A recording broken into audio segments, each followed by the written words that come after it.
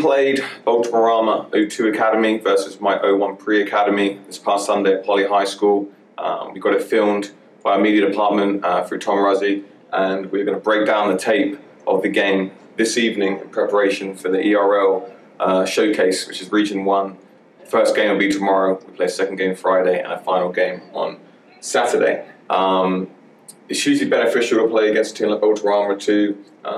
They try to play soccer the right way like we are, and it was a great matchup against two quality teams. We were able to go over many things, such as how we want to build from the back, goalies to our back four to the midfield, and finally into our front players.